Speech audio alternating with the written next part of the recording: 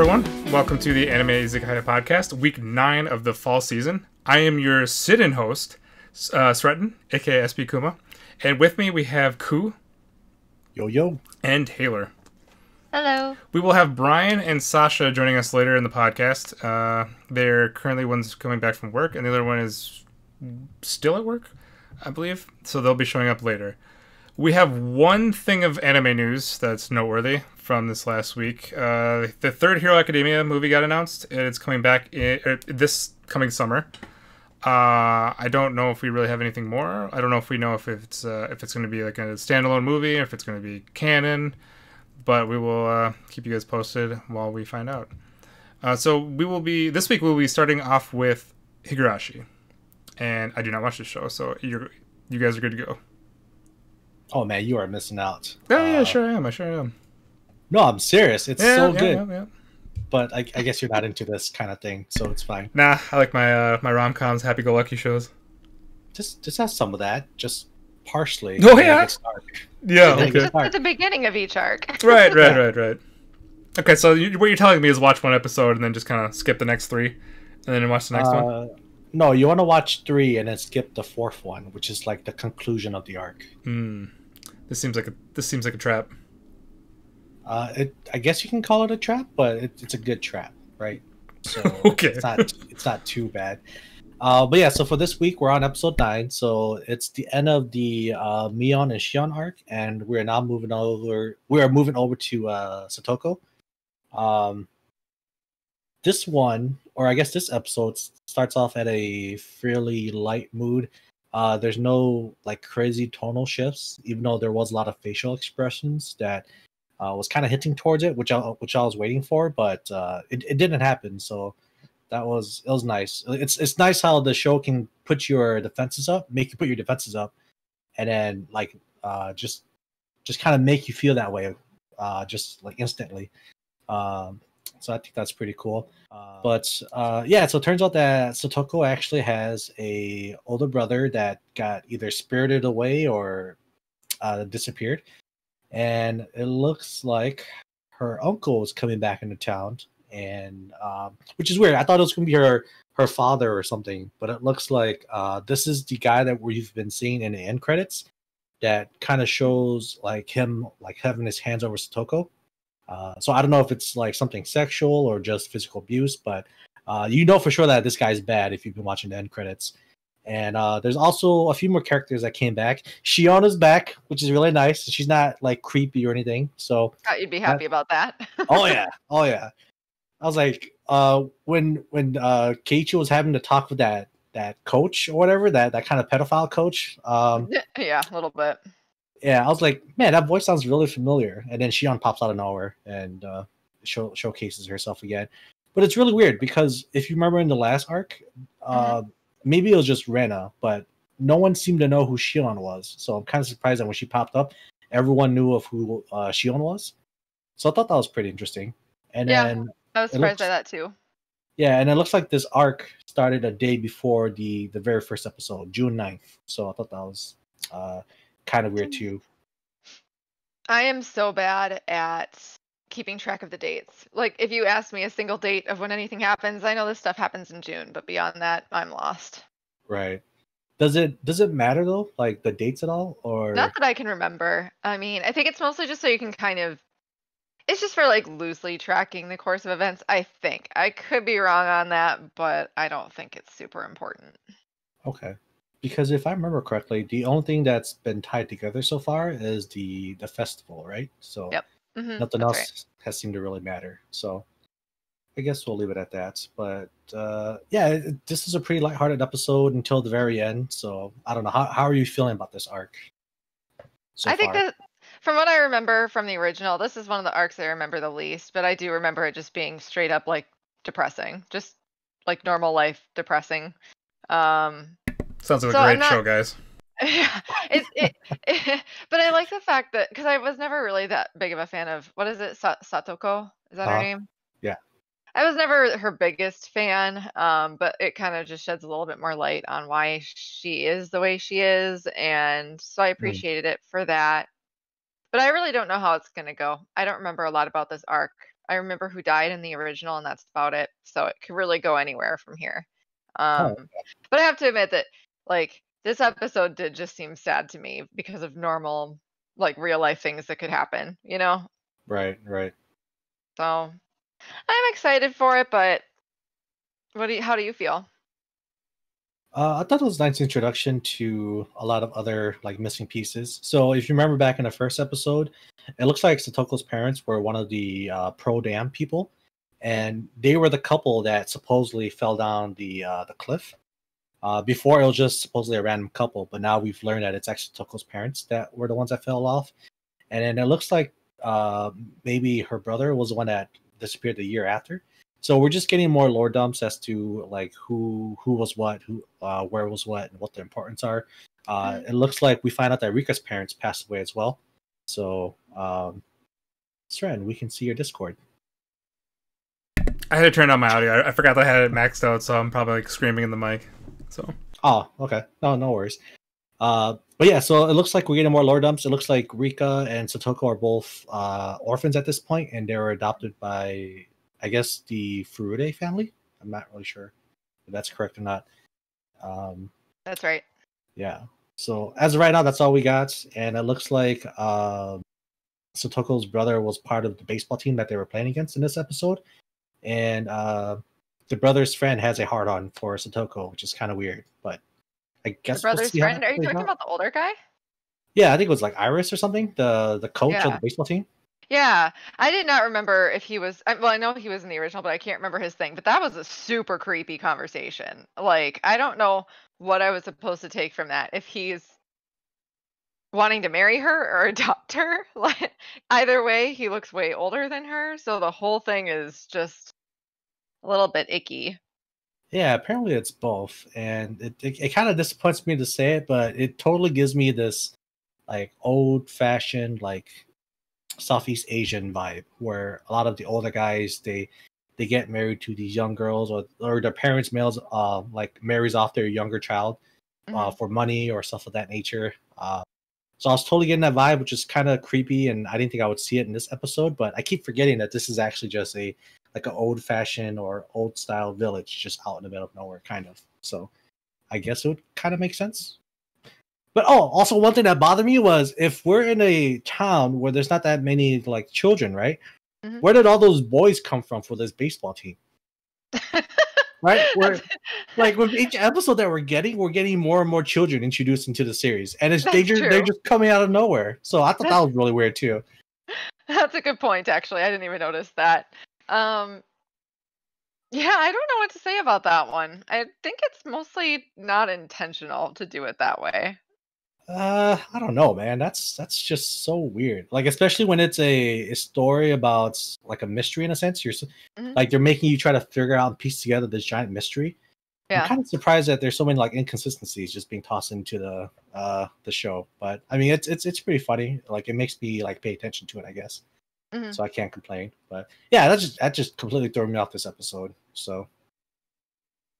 Yeah, I could see that. That's one thing I didn't notice that one either. There's a lot of stuff that like I kind of just go along for the ride with this show. Like, I'm not trying too hard with details, because for me with this show, if I get too hung up on details, I confuse myself later on when they get what's the word?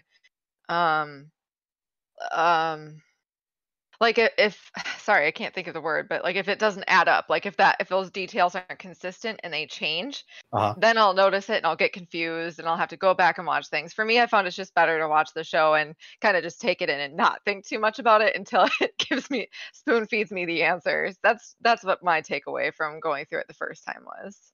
Okay, no, I get that. But yeah, I'm just so glad Shion's back. That was my number one takeaway from this episode. Shion she's not crazy. Hopefully. What if she's only in this episode? Oh, I'll be so sad. But I don't think so, right? If you just nonchalantly throw her back in the mix like this, like I don't think this will be the last time we see her. Plus, this is 24 episodes, so we might get a few more showings. Yeah, but that's all I got for this episode, though. I feel like the next episode is going to be fairly dark, but I guess we'll see. Yeah, that's all I have I never really have too much to say on like the first episodes of these arcs. Just Right. them being cute. This episode, in terms of like the lighthearted stuff, though, this episode actually was, I think, the cutest. I really liked, I don't know, just their interactions. They felt a little bit more authentic and less forced than they sometimes do. Oh yeah, yeah, definitely. Yeah. But yeah, I don't have anything else to add. Okay. So yeah, that'll be it for Higurashi then. All right then. Well, we are still waiting for Brian, so we'll move on to Danmachi next, since that's one of the shows he was not able to catch up with. So, Ku, if you would like to start with this one. Oh yeah. So with this episode, we are starting off with the aftermath of what happened with the last episode or the last arc. I guess it's the same arc still, right?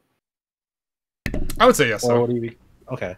So now it's come down to the point where I forgot his name, but Ikuros or Ikilos, the god of the Familia. The one that got banished? Yeah, so he got banished, and it looks like none of his Familia survived. So, technical difficulties here. But yeah, so it looks like he was the only one that was left of his Familia, and then he got banished from the city. And then now we're trying to figure out how to save the Xenos from going from hiding inside the outer world and going back into the dungeon. And it looks like Bell is going to be the next guy in line. That's going to be like the hated. I guess everyone looks at him with like such disdain. I guess he's kind of like the villain now of the city. But he doesn't really care. He did what he thought was right, and they're going to use that to his advantage at this point to get the Xenos back to the dungeon. It's really weird how everybody's like so mad at him when really he was just kind of following the rules of the dungeon, where you basically like call or claim your kill. I'm assuming that it's because of like all the damage that happened. Where I'm guessing that's the only reason why people are like mad at him, because other than that, I mean, he was basically doing the rules of the dungeon. Just it wasn't in the dungeon. There was right. Go ahead. No, right. You. But the thing is he was basically trying to claim a prey that he couldn't handle. So because of that, there was a lot of damage that was done. And also when he was chasing Winne, like to that stadium, whatever, he did shoot firebolt at a lot of the other adventurers. That's right. So. When you do friendly fire, it doesn't always end well with others. So I mean, that's also why. Yeah. So my first actual kind of complaint of this from this season is when Ikiros, I can't really pronounce his name, but just like how he got banished was just, it seemed like it was just kind of really abrupt. Like there was really no like talking to the guy. They basically just kind of grabbed him and basically just kind of just shoot him out of Horario? Or yeah, the town. Yeah. Like that just kind of seemed weird to me. That was just kind of. I would have liked to kind of like know a little bit more, just like some sort of explanation. Even though I don't think we would have really probably got anything from him. But even if maybe they just like some of the other gods or some of the other people that are surrounding him, gave us a little bit something more like why they're all of a sudden just like abruptly just banishing him from the city. Well, I actually don't mind it as much because with the pacing of this episode, it looks like there are a lot of details that we missed, and they did it on purpose to get ready to finish up the season, right? Right. Because if you paid attention to it, it looks like him and Hermes was able to talk a little bit more, and that's how Hermes was able to grab that diary of Richard. Yeah. And then now they actually have a plan as to how to get the Xenos back into the dungeon. So it looks like there was a lot of like background conversations to kind of like make this plan, get to the part where they're able to exile Ikilos from the town. So I'm sure there was a lot like cut out from this episode, but I think it was done in a way where the pacing of the story was still at a good pace. So okay, all right, yeah, that actually covered. I completely forgot about the book or that the little diary, I guess that popped up. Right. They're definitely setting up for like kind of like the main fight or kind of like the main arc. So I'm really hyped for the next episode because this is basically when everything goes down. The one thing too, I don't really get like I don't actually completely get, but apparently Finn hates monsters quite a bit. Oh, it might have to do with his backstory. I don't really remember much of his backstory either. I don't either. I don't think the anime went over it. Yeah. Yeah, because I guess he's part of the halfling race, and I guess he's trying to. Oh no, I remember. He's trying to like make a name for himself to make halflings look more appealing, or like give themselves a better reputation in a point. Because I think as of right now, him and Lily are the only halflings in Auraria or whatever. Yeah, it sounded like a lot of halflings got knocked out from monsters in the past that we just don't know about. Right. So it sounds like that he kind of has like a hatred for monsters. It sounds like from back in the day. Yeah. So either he's got like some personal vendetta, or he's just trying to prove himself to make halflings like have a better reputation. In a sense. Yeah. So not really sure. Yeah, but just having the Loki Familia just a part of this, or it just kind of amps it up because like everybody in their party is just insanely strong. Mm-hmm. And like just like majority of I think all of them are over Belle's level. I don't think anybody in that like kind of like the main party, they got to be like level 4 and above. I don't think there's any of them that are level 3, except maybe maybe the mage girl that we don't see at all ever unless it's like the Eyes Off story or the spinoff. Not spinoff, but side story. She's kind of like who is it? The archer chick from that one Familia with the medicine, the one with the blue hair. Oh, the sniper chick. Yeah, I don't remember her name, but I know who you're talking about. Yeah, she's probably the same level or like has the same airtime as that person does. Just because I remember seeing her in the anime, or not anime, but the mobile game. Yeah. Right. So she does have like her own side story too, but it's just she wasn't as important. Yeah. I'm sure we would know all these people's names if they actually showed as many, like if they actually paid like attention to the story as much as like they did in the mobile game where they actually took time and they didn't have kind of like a time limit. Right. That would be very, very helpful for a lot of these characters that will play a much bigger part later on. Mm-hmm. I'm sure.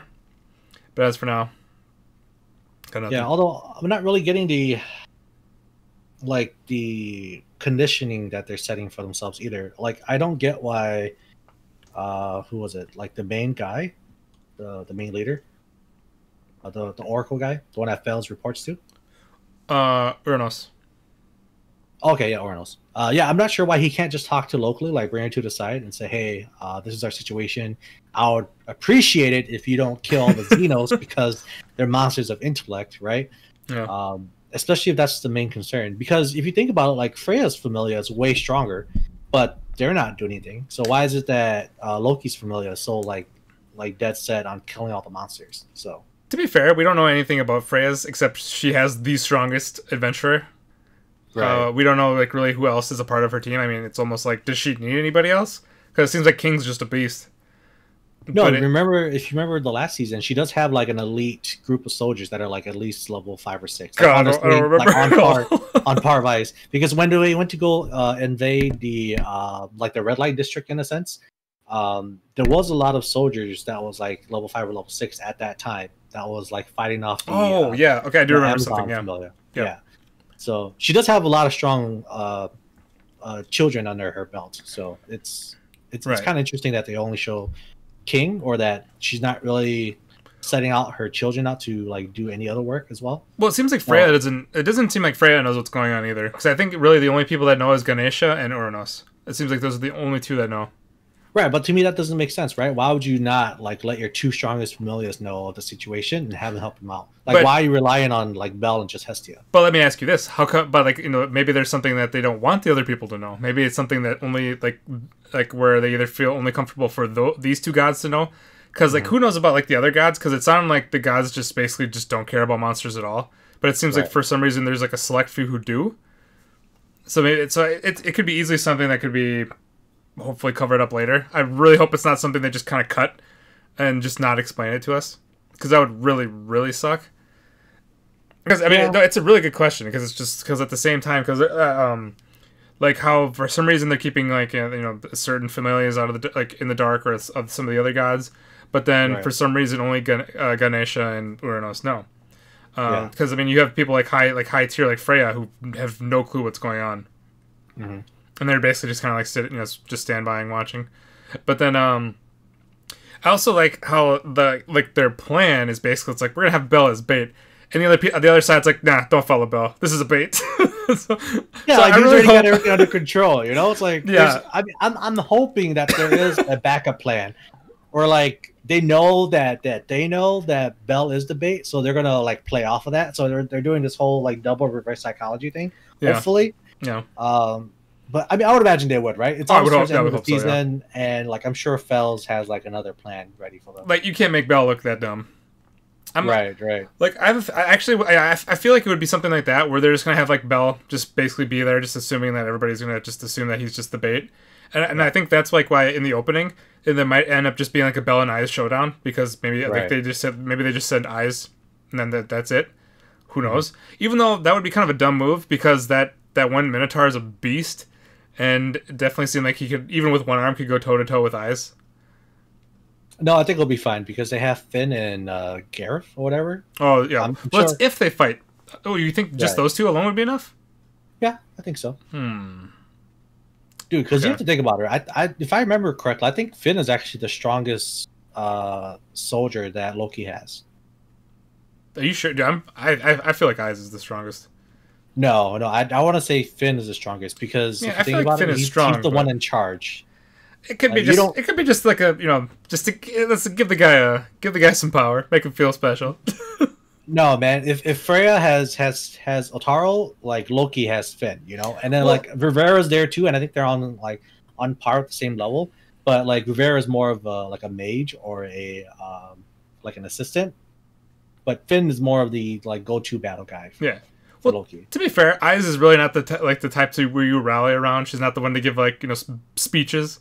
When Finn, we've already seen like basically his abilities. Like, he actually has like the power to amp up his party by just basically what's like those. I don't want to call it a war cry, but it's almost Right. kind of like equivalent to it. From the Eyes spinoff when they went down No. to like the dungeon. Yeah, I mean, I totally get that, but for the whole like rallying your troops or having the leadership ability or capabilities, I think Ice has it. She just like since Loki has just been spoiling her, I don't think she just shows it because she doesn't have to, right? Gotcha. Yeah. But I'd say they're like she has potential, but I still think Finn is actually the strongest in the Loki Familia. Like to me, Alright. that would make sense. So Okay. We will see. We will see. yeah, I mean, I'm still like really actually hyped for this to basically begin, because this is like kind of what the final kind of was it arc of, or no, final of like basically like part of the Confrontation? arc. Yeah. yeah. It's like kind of like the closing of the arc, where it's just going to be intense fights and stuff, and just see what kind of happens with the monsters. Even though I'm kind of disappointed that it's going the route of basically just have to return to the dungeon instead of being accepted, which I guess makes sense because it's just all of a sudden really quick. There's really no explanation, and like how we talked earlier, where only two gods know about this, so it's definitely not something that's widely acceptable. Even though I believe if they would have actually told Ganesha's family like what was going on, I feel like they would have all actually been accepting of it. One, because they follow the god, and also because Ganesha works with monsters. So I think that would be kind of an understanding, or at least because they never actually killed the monsters. It sounds like they just work on capturing them, and then they just basically bring them to the Colosseum. Well, if anything, I feel like with what this episode has shown us, the only problem with having them like coexist with each other would be the Loki Familia. Right. So as I mentioned before, like Bell and Hestia's Familia, they're kind of just like the testing ground to see if humans and monsters can coexist. Mm-hmm. And it looks like they can. So now they have to like slowly implement that in a way so that the general public is okay with it as well. Okay. So I think they're just trying to ease into it. Okay. Well, I think I'm good to go. We'll have I'm sure much to talk about for next week's. Oh yeah, Should be pretty for hyped. sure. Yeah. All right then. So we will call it quits there for Danmachi for the week. Do you guys want to move to Standing on a Million Lives or Ikebukuro? We can do either or. Why don't you guys do Standing on a Million Lives? Okay. All right then. Okay. So me and Ku will do Standing on a Million Lives. You go. All right. So it turns out that like Cavell has the hots for the MC. We Or we thought she did, but she just wanted to say thanks. But yeah, like the more that they like give her airtime, right? Like show how badass she is. Like I'm starting to like her more and more over Darkness. So Oh. yeah, like her character is, I feel like is so good that it just like outshines Darkness, right? She's basically the same class. She has like the same kind of like importance in the show compared to Darkness and Konosuba, but she's actually useful, and I feel like she's more enjoyable to watch, or like more likable in a sense, right? Because you don't have to like play into that ploy of like a useless paladin, but she's really hot, but she kind of has like this quirky or kinky side to her. But no, this is just a legit warrior lady that's like really cool. She has like a sense of pride to her, and you know, I just think she's more enjoyable to like compared to Darkness. So yeah, I actually hope if they have main pairings in this that's actually gonna be the main pairings with the MC and her instead of like the side instead of like the other party members. Even though I'm pretty sure they'll eventually turn it to like that blonde girl at some point. Mm-hmm. But I mean, I'm still kind of hoping no, but we'll kind of see how it goes. I mean, with how this has been going, that might be the case. So the last, so they were able to, they were able to fulfill the part where they had to deliver the package, which was basically just 3 heads. And even though the town was just like, nah, you don't have to do this next time. It's like, you could just by word, we believe you, type of thing. But then, so they still have to cover the map, and I believe they closed the episode with they're all gonna split. Yep. To basically cover the map. Okay. And it sounds like there's gonna be like one of the cities are gonna be. Sounds like going against the heroes, so we'll see how that goes. Yeah, I don't think they're necessarily going to stand up to the heroes, but they're just looking as ways to counterattack if the heroes were to rebel against them. Right. But from the looks of it, like that sage or a mage or whatever, it looks like he has intentions of his own. So yeah, I really hope they change something in the story where they, you know how you get like a penalty for hitting humans, because it seems like. It seems like the next arc is maybe moving towards where you're fighting, where you just end up fighting humans, and which is, I mean, that's just, I don't know, that's just too much of a what was it, like almost like a handicap. That shit just seems like it's just too hard to just be able to just clear, just be able to clear it without actually fighting them, or you just try to get others to do it, I guess. I think it's fine because it does set up a way for the main characters to not just be overpowered in a sense. I mean, right? It kind of levels the playing field. I feel like. I don't think they're OP by at all. I don't think it's close at all.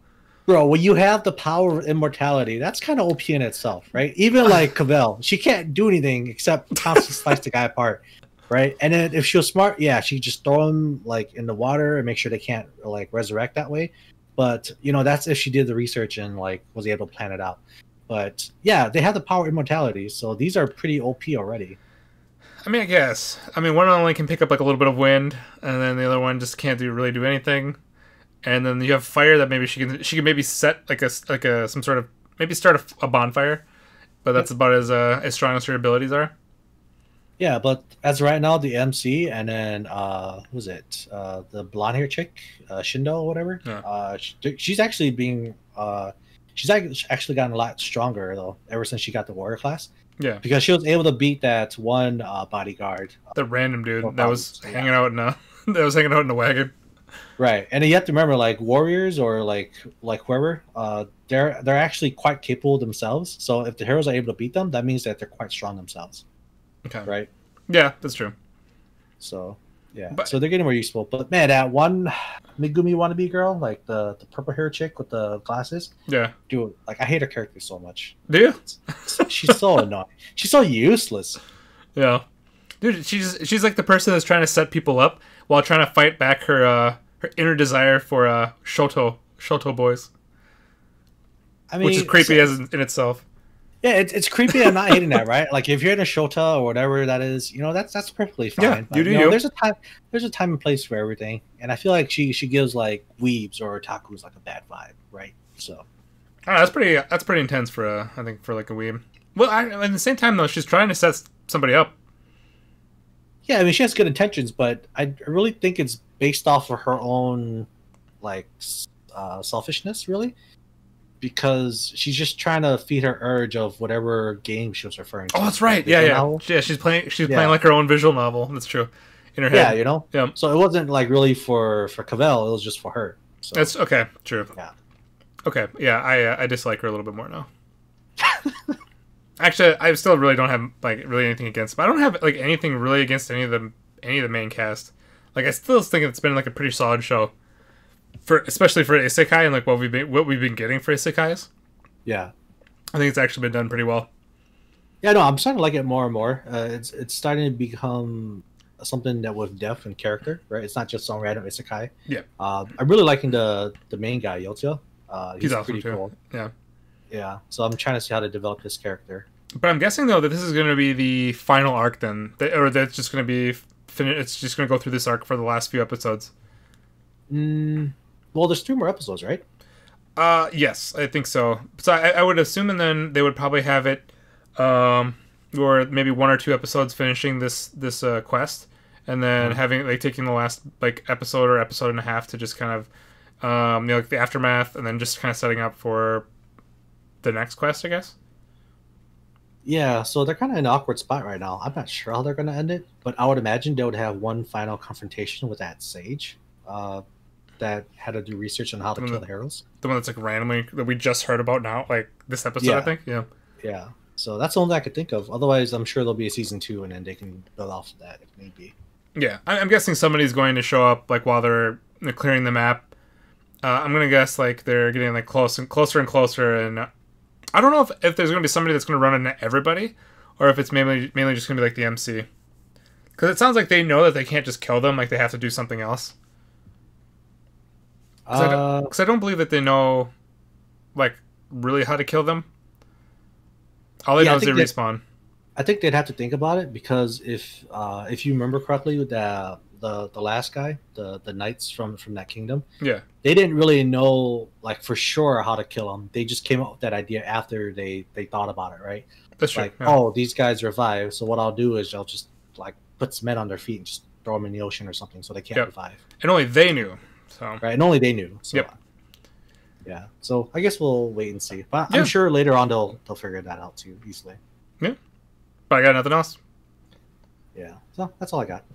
Okay. All right. So that'll be it for Standing on a Million Lives for this week. We will move to we'll do Ikebukuro Westgate next. So if you guys would like to take over. Yeah. I really liked this week. Okay. Yep. I really liked the episode this week. We are past gang wars. And gang wars, right? And I'm really happy about it. This week was kind of like, I was surprised that they went with this topic. I mean, it's a pretty heavy topic. Talking about like this week was basically talking about parenting skills and raising a child as a single mother and the struggles that they can go through. And I didn't always agree with what the episode I think was trying to share, but at the end of the day, it was mostly kind of just acknowledging that it's really difficult and kind of cutting them some slack and shedding light for people who don't know how hard it could be. Right. But I did think it was a pretty tough subject matter, especially considering the mom's thoughts and actions. And I think they did it really well. I don't know. What do you think? Well, not a single father or a single parent. I can't really relate the bullying, but yeah, no, I thought it went well. Like, it was definitely very emotional, and especially with that piece that was dropped by Toto's mom. Like, you know, like I did that too when I was your, you know, and look how he. Yeah, it's pretty insane, and I imagine what a person going through that's in that certain situation. I would imagine it's somewhat similar to someone who's like teetering behind or between like suicide or not, right? Like, everyone thinks that they're just barely holding on, but if you know, if you've experienced that before, you already know that if you look at them, you can tell that they've already like fallen to the point beyond help, right? But luckily they were able to catch her before she went into that like that far. So yeah, no, it definitely shed some light into the situation of how hard it can be, and kind of like how bad the general public can be when they don't really know the situation, or they're not thinking of it other than like just with what they see. But yeah, no, I think it was done fairly well. It's kind of random, but I think that's just like the appeal of the show. They just bring up like things or ideas that not a lot of people touch base on or are aware of. So yeah. I thought if there was something that seemed pretty random or forced about the episode, it was the prevalence of men who are trying to recruit single mothers for the sex industry. I thought that was it seemed a bit contrived. Solid. I mean, no, I feel like it would make sense, right? Like it's either that or you pick on girls that like ran away from home, I guess, or who are having troubles at home. Yeah, that would be fine. It's just it seemed a little weird to me that there was this article in the newspaper about some mother's kid fell off a balcony, and somebody else read that and they were like, I'm gonna go for this one. I'll have her bagged in a week and have her in the industry. Like this lady's losing it. It just seemed like a bit of a stretch to me, but see, that's why you're not an expert like that one guy. He's an expert scouter. This is why you need the gang wars. The gang wars were even worse. There was no reason for any of it. Like, no, those will fight for power, right? Kind of. Yeah, randomly they came out of nowhere. It's not like Game of Thrones where you see scheming and there's motives and there's like chess pieces moving. There was nothing. It was just like, oh, I'm a character who's had barely any screen time, and all of a sudden I'm mad that I'm not the leader, and I'm just going to throw a hissy fit for 2 episodes. I mean, that's all it was. Yeah, basically. So I like these episodes. I think that this is where the show is stronger just for itself, and I thought it was interesting, and I was impressed that they handled it with such nuance. Yeah, no, definitely agree. Although, again, I still want my gang wars, but at this point, I've given up. Okay. This is like the animation conversation with Haikyuu. Like, I'll just assume that that's how you feel. Guys, they just need Eminem and his mom's spaghetti. It'll be good to go. I mean, they could go that route because apparently the leader of the Red Angels, he's actually from Chicago. Maybe he's based off Eminem. Yeah, like I'm sure Eminem's parents passed away when he was in Chicago, and then he pursued ballet, and now he's in Japan just performing for some reason. You guys, every time he just dances in the park for no reason, especially like the sound that they used for when he started dancing at the end of the episode, like as he was running, it sounded like a little like horse gallop. And then all of a sudden, like there's like this. The only way I can describe the sound of it, of him flourishing, is like a sparkle sound. Like if sparkles were a sound, that's like the sound effect that happened. Sparkle. And every time that he does this, I just die laughing. It's just what the inner Eminem is feeling like. That's just like that's just what he's supposed to, like what he always feels. Maybe it's because I'm uncultured swine, but I always find the dancing part to be kind of cringe because it's just like, for me it's just so random, right? Like I can't tell if what he's doing is like something that's magnificent or like done taste, like I don't know what the word is for it, but I don't know if it's good or not, right? And like Taylor said, with the way that they played out the music when he was dancing and the way that they animated his dance, I don't know what he's doing, but if I was there, I would be like, man, what is this? Like, I would be kind of creeped out, right? Like, why is this guy just dancing in the rain in the park with his clothes on? Without context, that would be super creepy. You're absolutely right. But people love that shit. But it's Japan, so it's a normal thing. They just basically, it's like, just don't look at him. just keep going. I guess. And it's all his fault too, right? Like, because the mother wanted to go out and enjoy herself, so she snuck out to see this guy dance, and that was when the kid was playing by himself and fell to the balcony. Which, by the way, like, is amazing if you think about it, right? The physics of that was something else. Right. Like, I don't care like how young or like how old you are. If you fell from 3 stories and you landed on some bushes, like I'm sure like the branches or whatever would just like stab you as you fell down. So I don't know how that kid survived.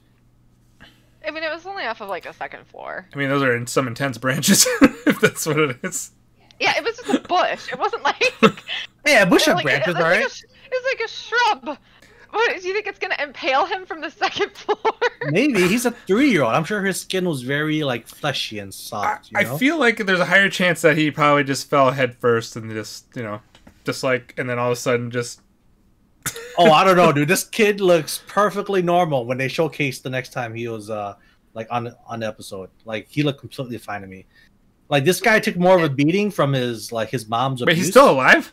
Yeah, he's still alive. Oh. Yeah. I thought we were talking about somebody that is deceased. Oh no, this just kidding. I don't know. There's so many things wrong with the intro. Like I can't believe they opened up with that. Like I was laughing so hard. Me too. Like some kid was playing with his airplane and like I knew he was gonna fall off, right? And then they just showcased him just like falling off, hitting the bush, and then cut the intro. And it's like, what the fuck just happened? Yeah, I know. I went back and rewound it because I was like, wait, did I miss something? Right. You Is know? this the right show? Dark thoughts, guys. Dark thoughts. But yeah, I going back. mean, yeah. Going back to him dancing though, like when you're talking about you're not sure like what he's doing or if it's good or not, I think my comment to that would be that I don't think that the show has the budget for any sort of movement, whether it be fighting or dancing. So I find it really weird that they just gave him this random background skill of being a ballet dancer. There's so many random things in this show, but it's okay. That's all I've got for this week though. I mean, I don't really have anything else to add. Yeah, no, it was an enjoyable show. And then they, like I said, all their cases, like it tugs at you emotionally too. Like and it's always something different each time. Other than the 2-part gang war that we had for the past 2 weeks. But yeah, no, it's always enjoyable to watch these shows. You never know what you're gonna get, and it's always like I think it's done fairly well. So Yeah. Was the Gang Wars like a dance off? No, but that would have been great. I guess. I was just checking. Yeah, they were breakdancing, and then the best breakdancer won the streets of Ikebukuro. So yeah. Would that have sounded better than what happened? You know, it would have been more entertaining, Okay. right? I don't know. Well, I don't know. Other than that fight in the adult section of a movie store.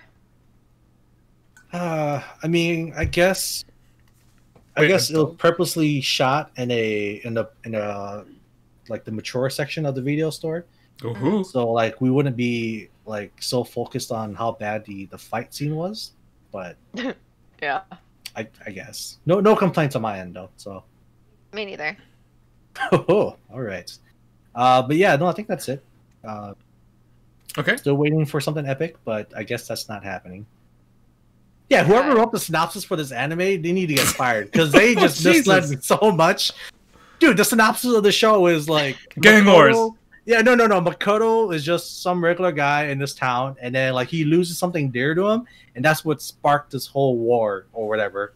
Like I'm still waiting for something to happen to Makoto, like to his mom or that Chinese girl that they adopted, which by the way hasn't shown up since she was adopted. So I'm not sure where the hell she is. I know. I'm so sad about that. I was like, yes, a Chinese character in this, and she just, I don't know, disappeared off the face of the planet. I guess. dipped. Right, you know. So Shit, better places to be. I guess, but yeah, whoever wrote the synopsis needs to get fired because I was lied to. Okay. It's probably like related to the person who writes synopses for Netflix shows. I would blame somebody on Anime List. They must have missed something. Obviously, they're not watching the show. Yeah, I guess. But yeah, no, that's all I got. All right, then. That'll be the end of Ikebukuro. While we still wait for Brian, we can move on to Moriarty. Okay, just kidding. But thanks for joining us, Brian. Yeah. Glad to be here. Yes.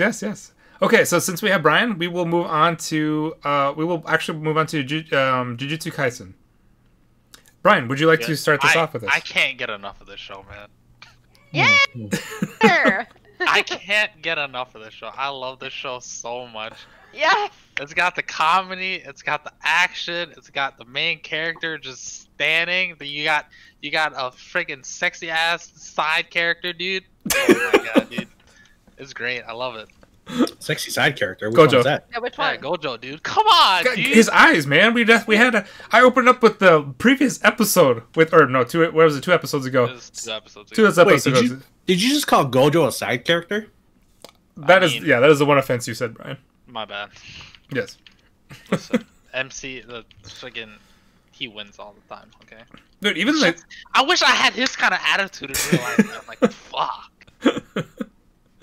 Dude, I also like the new character they introduced as well. Basically, the guy, he says, like, well, I had 2 options. They were both trash, so I took the one that was the least trash. I was like, this guy's always like, they're both shit, but if they're both equally shit, I'll just go with the one that I'm more in tune with. I was like, I respect, dude. I respect. Fair enough.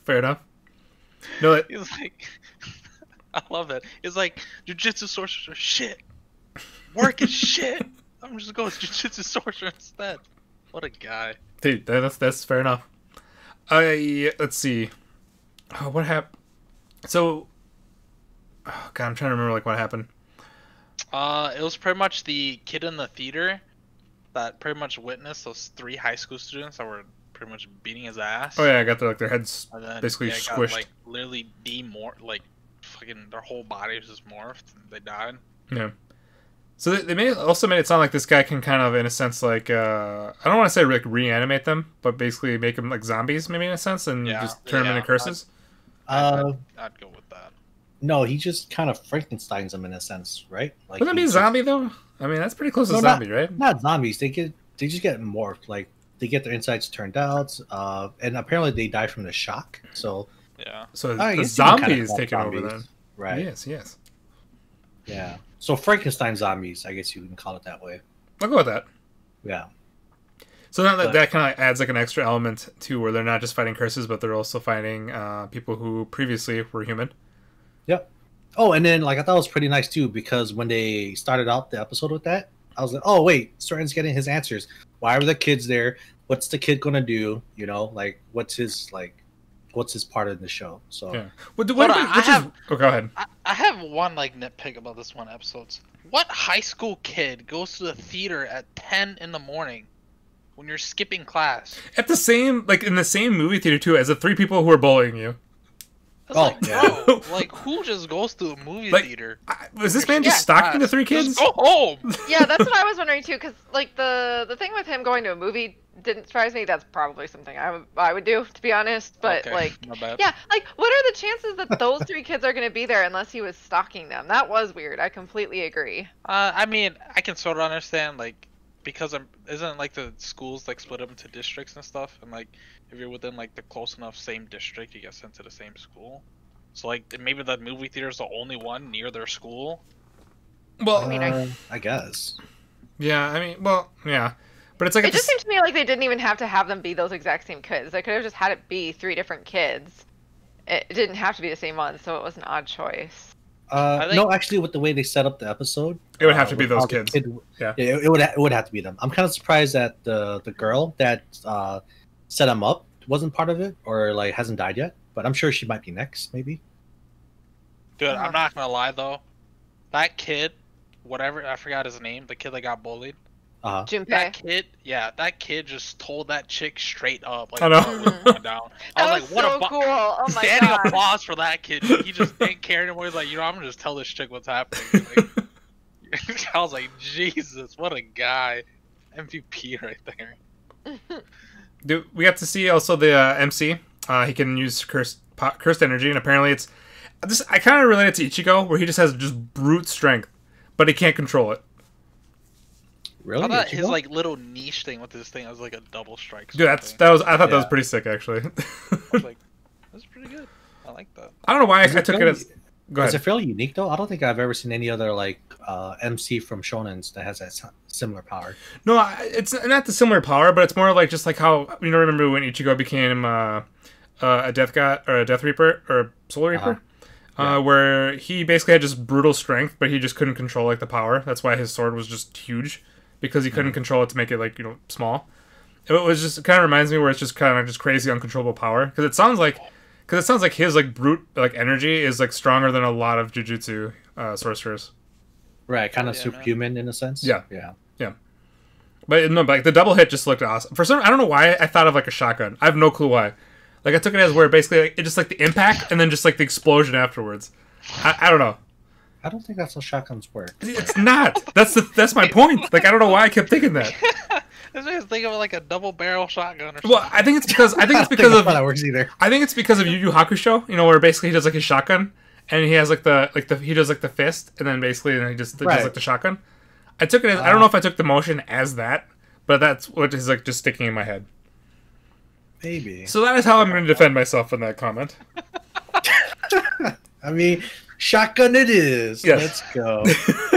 I thought it was pretty cool. And then, if anything, if you're like a fan of like taijutsu or just like melee or hand-to-hand combat, this is probably your MC, right? Because that's his main niche. So 100%. Oh, we also didn't talk about like the new characters too. Like his ability is pretty awesome too. Is it kind of like he's able to tell where to hit for a critical strike? Is that what? it basically sounds like critical it has strikes. to be a Yeah. certain ratio. It's like 3-to-7 ratio, and then it's like it's one spot to have a critical strike. It's like, what? Well, it basically sounds like he can see those like where those spots are though. Yeah. Yeah. That's basically like what it sounds like. So which I actually thought was pretty cool, but also very specific. And I don't know why. This is another person where I get also another character shonen. Or a shonen character is the guy that died in Hero Academia, the guy with like the little chess pieces. For some reason, I get the same vibes from him too. Oh, yeah. No, I feel like he's definitely going to die next, right? Jesus. Well, but see that's the thing. I keep feeling like these side characters that are like teachers that aren't like the main ones. I feel like they're gonna die at some point. It almost feels like it's guaranteed. Well, he's already setting up his own death flag. I hope not either. Like if you think about it, but no, like, okay. He had a chance to bring Itadori with him because he knows where the guy is, right? So instead of bringing him with him, he's gonna take the safer route. He's still a child. I don't think he needs to like go through with this. It might be like we might be out of our league in a sense. And based on the preview, he's gonna fight him 1v1. And if this guy is like the main villain of the story, for sure he's gonna die, right? Wait, so I didn't even see I don't know if I saw the preview. You didn't. Okay. Well, I like completely skipped the preview, but Yeah. Oh yeah.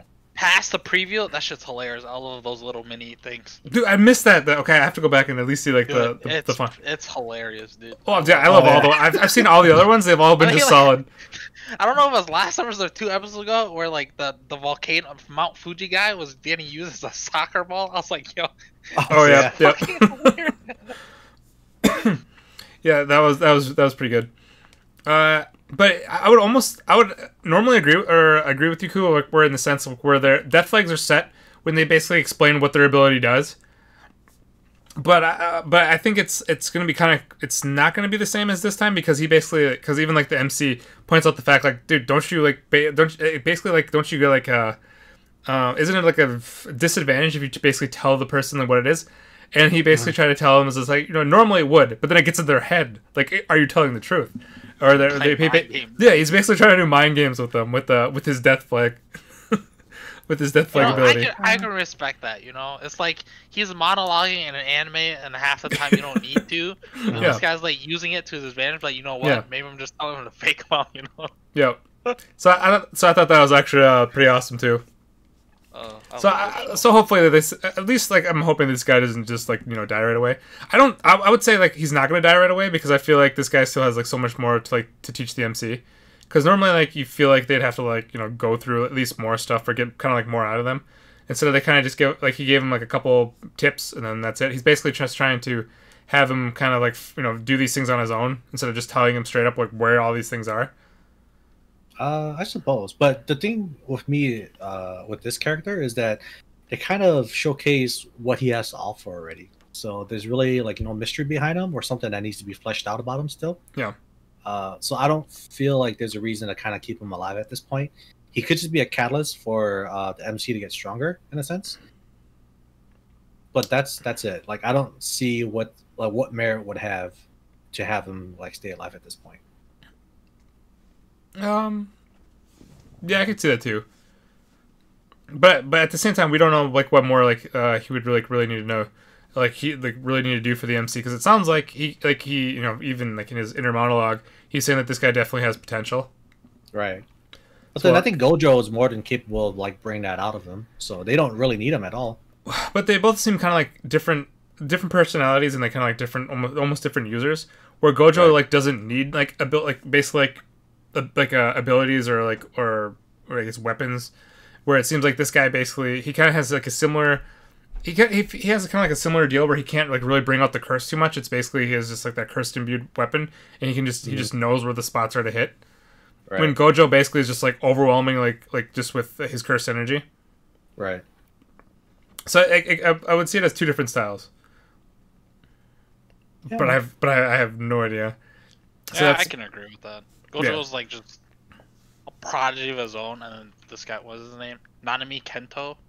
He's like precision, He's very methodical what he does. Yeah, those characters are just like that guy in Hero Academia. What was his name? Nightshade? Nighthawk, Nightshade, Night- something. Yeah, Night Eye. something like that. Night Eye. Yeah, Hawkeye? Something. Eye. that's. I swear I was like Night Eye. But anyway, He did. like, dude, yeah, same. Yeah, basically, it's just like immediately same kind of vibes, and it's just thinking, oh man, I hope you're Raku. Fuck you. Oh, okay, my bad. You want me to hold your hand and tell you bedtime stories tonight? It's more like it sounds like it makes more and more sense. I'm thinking, oh man, oh god. So we'll Dude, see. We watch more than enough shonens to kind of know who's gonna die. I know. just there. I mean, I know. Immediately, you just get those vibes from this guy. It's like, well, especially when he's Hey, telling man, him like the Did you build. expect the MC to die that early? Did he die though? I mean, he technically was dead. Yeah. He Dude, got no- his literal heart ripped out of his chest. Actually, Bro. I feel like that happens pretty frequently where you think they're dead, but then they come back. Yeah, that's like a shonen thing. Think about Yeah. Goku, right? Goku died in like the first episode, Okay. Oh, Okay. Aaron Yeager. right? And then he got revived and came back. He's died multiple times, and he's the MC. All right, don't give me that bullshit. All right. So That's like the most extreme of the cases of the MC coming back to fucking life. It's like, I'll just wish him back to life.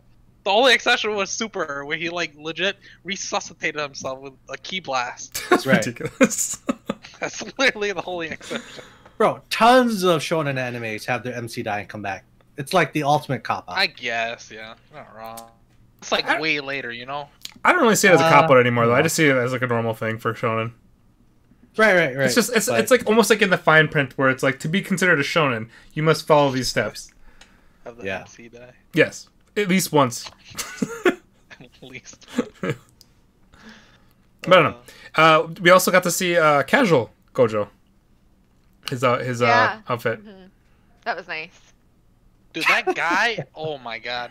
He has such good swagger, dude. He is so amazing. Oh my I'm god, a like I fanboy cannot get over enough this of man. him. All Dude, day. like the animation they use for this man, that they want you to know this guy's like top notch in everything. Bro, if the end credits didn't tell you that this man's got swag, I don't know what else to tell you, Alright, man. fuck.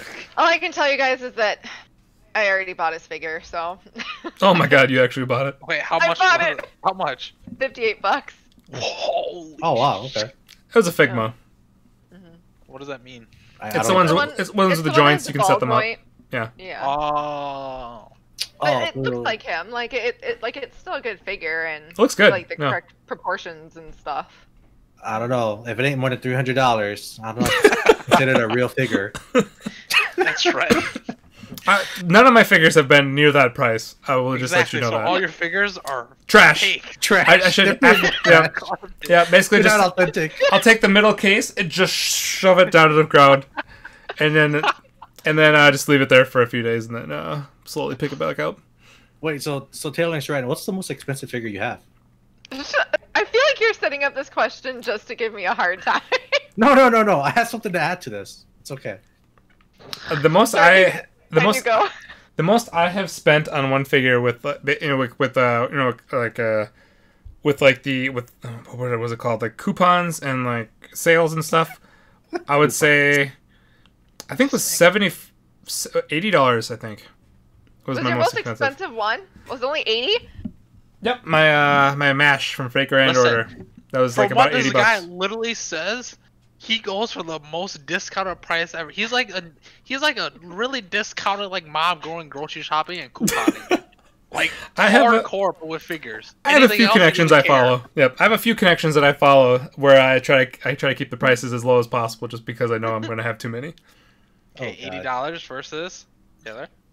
My Yato figure was pretty expensive. If you ever want to know or get an idea, you can always just Google it. Yato. Yeah. Yato. From Noragami. Let's just say it was over $80, but less than 300. Excuse me. Oh goodness. Oh, less than 300. Okay, this one I was looking at, I was going for like average of like $900. Yeah, Yeah. that's why I bought it when I did, because it was cheaper than I'd been seeing it, but it was still pretty expensive. She got it when it's expensive, but the price has been going up a lot since then. Is he the one floating in the air with like a beer Yep, or something? that'd be the one. Swear. Yeah. Oh my god, yo, it's on eBay. Resell that shit. On eBay, it's like $700, $800. But cool. I can't sell him because he was my original number one husbando. He is my favorite, but I gotta tell you, there's competition coming up. You can sell him for a better version of Gojo. There is no better version of Gojo. There's nothing yet. Yeah. Really? There's only a Figma so far. Yeah. But cool. What is the piece that you would like to add to this? No, well, the thing was I was looking through my email, and then for some reason I got a ad from Crunchyroll saying they're having a Black Friday sale on their figures, and there was a Hinata one that was like $320 that I was going to buy. Whoa! But then it's pre-order only, and I don't know if I want to do a pre-order. So Crunchyroll is legit though. It's like $320 some, I think. Man, I gotta look that up. Yeah. Okay. Anyways. Yes. With the show. Anything else? I don't believe anything else. What are they? So basically, the next episode seems like it's going to be kind of a fight. Definitely a fight. No, it's going to be a fight between the main villain and the new guy. So. Oh yeah. The Nanami Kento. If that happens, he's probably dead. Unless Gojo comes in and saves him. Speaking of Nanami Kento, there's one scene where freaking Itadori goes back up and says, "Hey, be safe," or like, be careful or something. Yeah. And he's like, "I'm not a teacher. Don't call me sensei." And then he just calls him Ananami. He's like, "I will slap you." I died so hard. I was like, "Yo, that's the most hilarious shit I've ever seen." Yeah. If that's not set up enough, like, I don't know what is, bro. Come on now. That's true. That's true. The more you point it out, the more it seems like it's going to happen. But I'm gonna still hold faith that something happens where Gojo comes in or he gets away somehow. Cause too soon, man. It's only one episode. He's not important. He's not Gojo. Jesus, that is true. But okay, I got nothing else. Anybody else? No, that's all I got. All right, so that will be the end of Jujutsu Kaisen for this week, and then next we will go on to Haikyuu. Brian, feel free to open this up. It's a little bit better, The ending of it. A little bit better. It was quite a bit better, but the bar was very low. Yeah, so a little bit better, No, this was like, I feel like this is what we've been waiting for this whole season. We were waiting for Hinata. Was that Brian? Last week? I don't think I was here last week. No, I don't No, think you so. weren't. Last week's was terrible anyway. I don't really. That's true. It was legit a flashback of like Aaron and Aaron. And it was a terrible Nishinoya flashback that really could have been done way better. And then the rest of the episode was the twins. Mm-hmm. Yeah, this episode, the ending. I actually loved the ending, man. It was a very good ending. Because usually I was so used to them coming back, spur of the moment. They're setting up all this crazy ass shit. Hinata, big ass MVP moment, catches the spike with a freaking 10,000 IQ fucking block, looking at the ball. I was like, holy shit, this guy's going Mach speed in his mind. Just going back and forth. They spike the ball. They do the synchronized attack. I'm like, yes, let's go. Score that point. Get the freaking break point. And then they set it back, hits the net, and it goes on their side. I was like, dude, I did not expect that coming at all. I was like, bravo, dude, thank you. It was actually really good. That was a brutal blow. That point, but for the show itself, it was so fucking good that they did that. Yeah, they actually did really good, on the impact of the point, where everybody's in it, and then you lose the point by hitting the net. And it just falls right over the net. I'm thinking you got that. I was like, you gotta be kidding me. That's the worst way to lose a point. Mm-hmm. Just just dumb, stupid luck. Yeah. So everything that did this episode, I feel like it's the reason why we love Haikyuu, right? Everything had a lot of tension to it, emotion. Right. And if it wasn't for Hinata, right, a main boy, dude, that was awesome. I'm sure that everyone's spirits would have been broken. Oh yeah. But I kind of like the analogy they used too, one of the twins was using. He's playing volleyball as if he was starving and he was eating something that he enjoys, and it's making him more hungrier to play more volleyball and win. And then that kind of spreads out to his teammates as well. So not only are they back strong than ever, I think this is probably the cue that they're going to win now, right? Because Hinata's just popping off. He's able to bring everyone back from just being down. And from the looks of it, it ain't a fluke no more. He's able to kind of contribute as a like really good, well-rounded player. So, I wouldn't say like this is going to be just they're going to win because of it. They're going to definitely mount a comeback because they're still like about halfway through the set, I think. Because what it was like 16-14 or something like that. So there's still a bunch of points left to play. Yeah, no, there's still quite a few left, but this is just the starting point, Yeah, this is basically kind of entering the final arc of the set. Hey man, as the is he a coach? I don't know. I think so. The coach says, for everyone that climbs up a ladder, you must start at the bottom. Yes. Okay. Okay. I don't know. I just felt like it was the time to say that. Well, all right. It was too good of a quote to let. It was. Yeah. It was that. It was definitely a good quote. It was pretty good. Yeah. Pretty good. It's no like the was it the emotion of the point and everything where basically you could tell everybody was just like brutal. And then was it Kageyama like almost admitted to like the point, but he's like then they're back and forth. They're like no. It was okay. Or I think that was this episode, or was it the previous episode? No, I think it was this one, right? Okay. Yeah.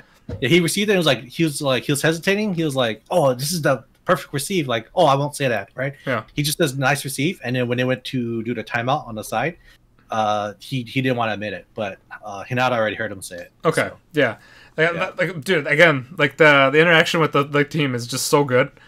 It's just it's definitely like the high mark of the point, but then it's even the bench players are bomb, dude. Oh my god, whatever his name is, because he's such a freaking bench warmer. Like he came out, he's like, I only got one shot, misses his fucking serve again. And he didn't miss it, he made it over, but it wasn't a strong serve. He made it over. He's like, damn, my chance to be a hero is past. And then freaking, oh my god, who was it? Nishinoya. Mm-hmm. Oh, what did he do again? He made that. Wait, did he get a crazy ass receive? Oh, yeah, it was the overhand. The double overhand receive when he told him to freaking move his ass up. I was like, dude, what a champ, man.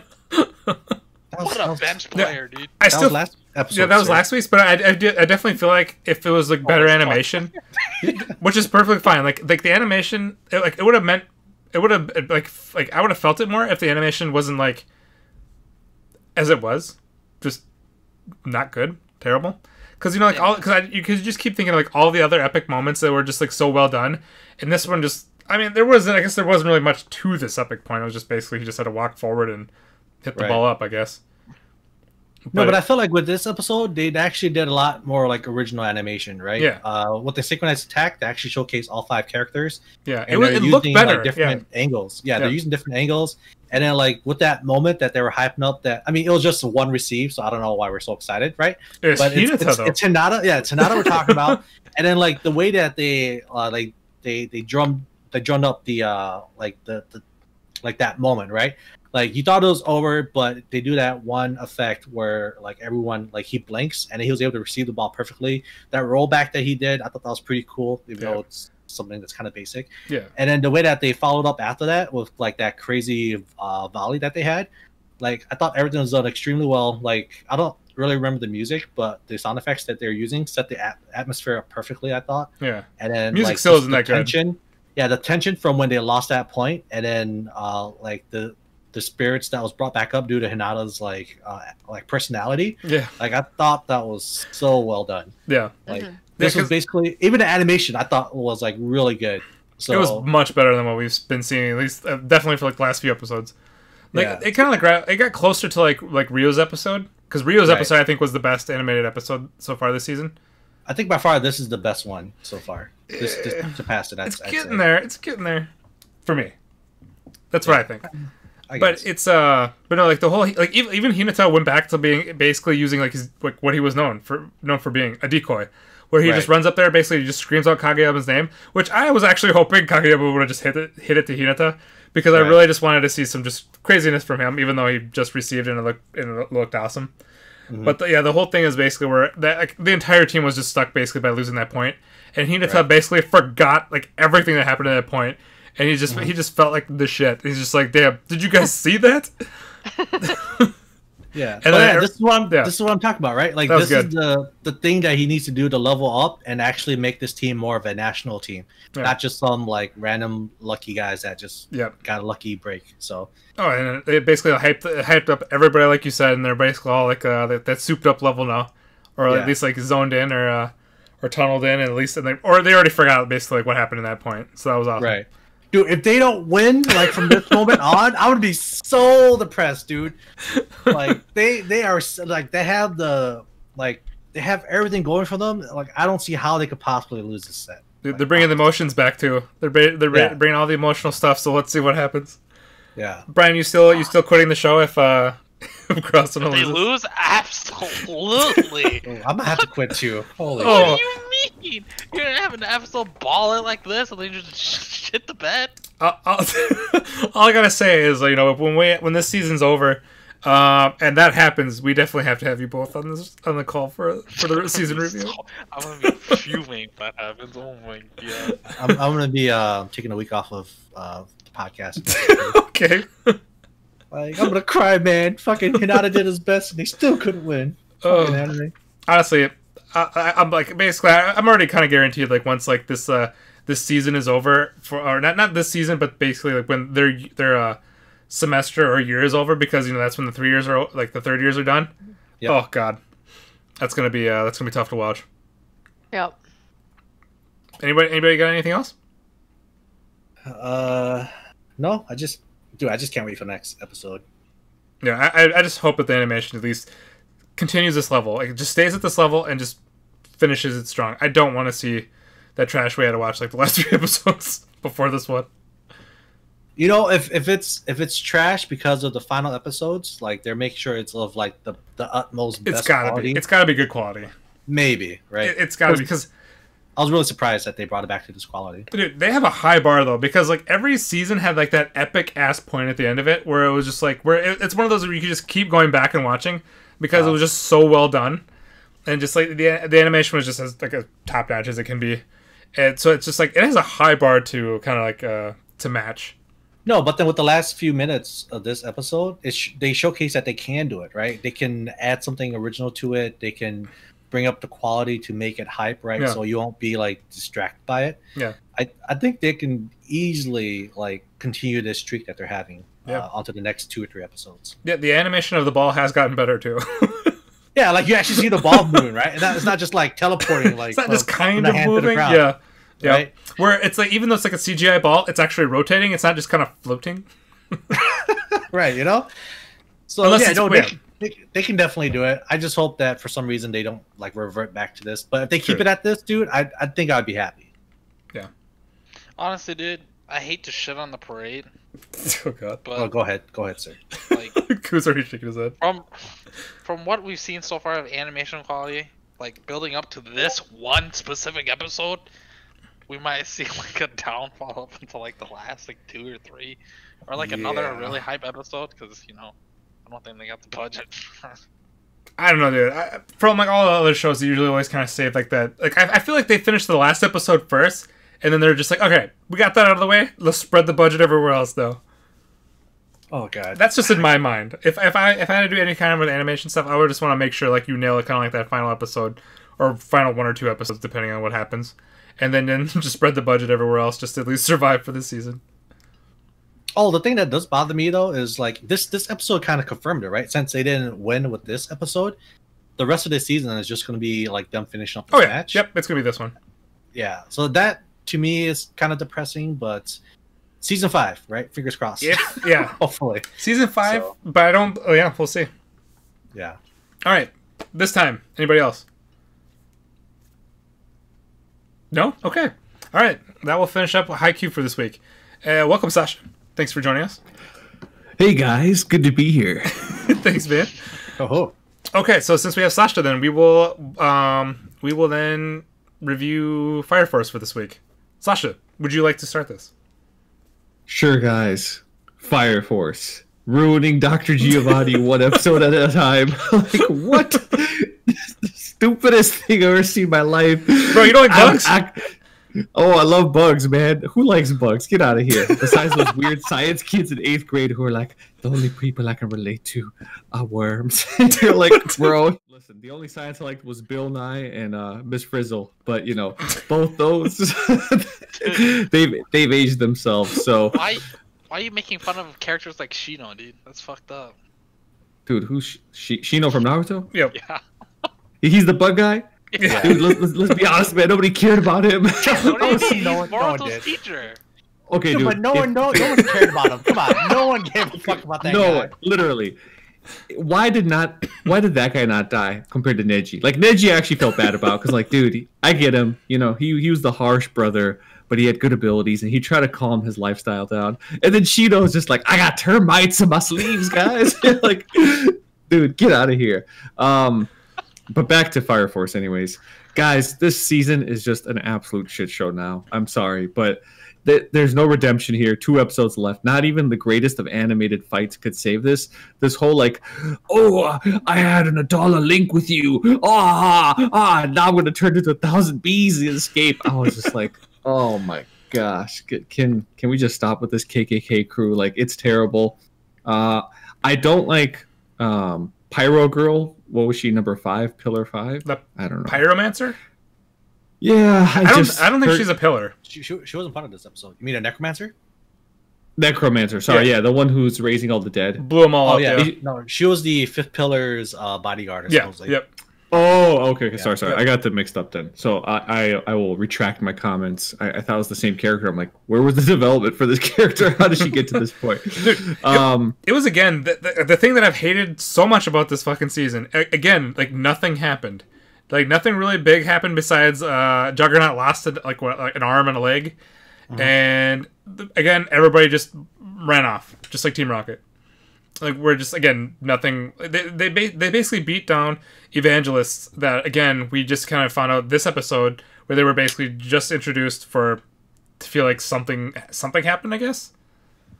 Yeah, it's really well said, because if you think about it, the whole point of them being down there was to just kill half of the squad of number 2, because they're like, yeah, we're gonna join you, this is gonna be really good. Like, I love how everything fit perfectly for it to come to this point. It's just way too convenient. Right, you have this many people down there, you have the KKK with these certain members that can create the situation. Victor figures it out after almost being killed and running for his life, and then being like, oh wait guys, I know what it is. It's this jet-shaped explosion that's going to blow up the entire city Tokyo, center. yeah. And everyone's like, yes, of course. Man, I just... High point was Joker episode, and ever since then, it's been a giant struggle, guys. I'm sorry. Yeah. I'm going to drop this show after this season. Like, I don't know. It's more of like if the show like continues going after this, like, you know, they announce another season, I'll watch it. I really don't care to read it at all. That's really the only way I'm going to actually continue with this show. Or if they never like announce another anime season, like, I'm not going to like lose sleep over it or anything. I'll probably like, you know, look up like the ending just to see like what happened, but that's it. Yeah. I mean, I think I'm still going to watch it just because they're already invested in it. Oh yeah, like, I'd still watch it if it shows, but I'm just not going to read it if the anime never continues or if it's just done. Yeah, but even season 1 had more like highs than this, right? Yeah, this is like a you lot of mentioned. lows. oh yeah. Other than the Joker episode, that was the only high point for this season. Everything else has been kind of a letdown. Yeah. Oh god, Yep. yes. By like a long shot, because like Absolutely. it's been multiple arcs in a row now where Yeah. everybody has just ran away. Like, everybody just kind of like disperses, like, or they have like a fight, they run away, they have another fight, then they run away, and it's just nonstop now. Like, it's been like a majority, like, what, at least half this season where that's happened. Oh, and I love the convenience of, by the way, Maki's brother is the only one who knows the entire layout. He memorized things. Yeah. Oh, by the way, Maki mysteriously came back. Woo! Yeah, she's the only one who can control these flames and prevent this explosion from going. And you're like, Well, that how part many times? that part made sense though, because they gave her like that little walkie-talkie in that 8 or whatever, basically transmitter. Dude, you didn't find that The cheesy? timing was too good though. No, but remember though, she was like, when she first got moved to her like that new job, she was spinning it, like, so No. Like, I get that she's aware of the situation, but the fact that she was able to make it there just in the nick of time. Oh yeah, I got you. Yeah, I thought that was that's just shown in timing. I know, but it ruins Yeah, the tension, I get man. what Like you the mean, yeah. stakes. Yep. There are no stakes. Like Dude, if half their team died, that'd be great. Yeah, dude, the tension in this show is just non-existent. Like, any tension moment they try to build up, I don't take it as that. Just because, like, what we've talked about many times, where they execute it so poorly between, like, you know, comedy and like seriousness, where it's just like all the serious moments, I just basically feel like, oh, it's like, okay, is this gonna be like a funny moment again? Like, I just basically kind of I'm just never Yeah. I'm never ready to take it as like some sort of like emotional hit or anything Dude, like the that. only thing worth watching now at this point is Arthur's moments. Like when They're he all- went, because, yeah, they're all ridiculous. state, dude. I thought that was pretty funny actually.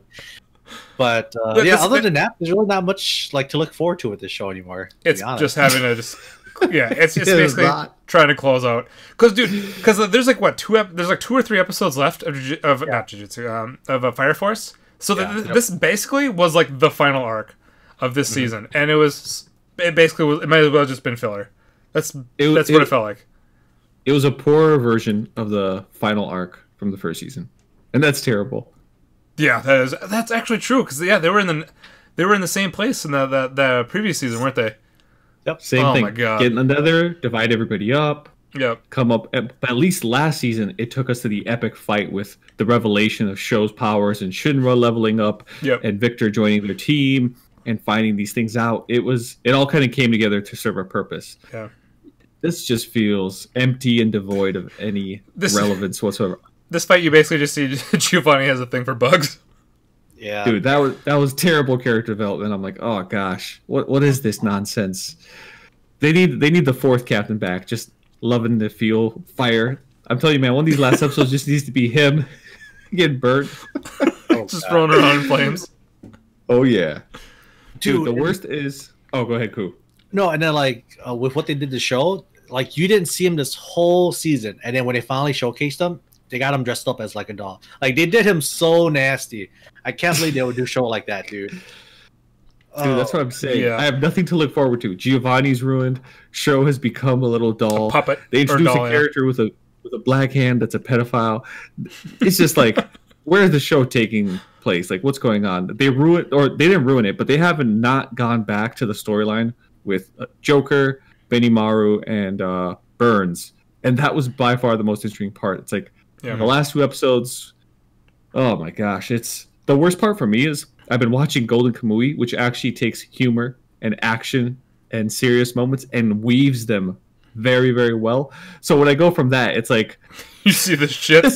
it's just watching like a generic version of it, and you're like, oh, it's painful. God, yeah, it's I don't know, like even like the episode where we first had like where I thought like the arc where they had the talking mole, I was like, all right, it can't get any worse than this, and they've actually managed to get worse than that. Where because like even the talking mole, they progressed the story in a sense where they kind of understood like with like the keys, like what actually like makes those like the Amaterasu like basically burn or go. This is basically like they just went down to like the Nether realm to basically like to really do what? Because nothing really happened besides like they just kind of did like a pointless fight, and they just were basically like how you said, Sasha, were just like a bunch of these characters that seemed really cool in the second party, and they just killed them off, and then they basically kind of just like moved on. They all kind of ran away, and then here we are again, where it just felt like nothing. It didn't move anything forward. Besides, we just kind of know like this the current state of a few characters. No, basically they did all that right to figure out that Benimaru's like vice captain, whatever. He also has had experience with Theodola, so he's either going to be the next pillar or he's tied to this as well somehow. Somehow, yeah. So now they're gonna go over to him, and I guess you get to see Benimaru again, so that's nice. But that was basically all they got from this stupid investigation. Yeah, this whole thing was what, like 4 episodes long, something like that. Yeah. So yeah, a bunch of wasted time for like something that was covered in less than 2 minutes. It's sad. But sad, Fire Force. Yeah, it's okay. But we only have two or three more episodes of this. Do you guys remember?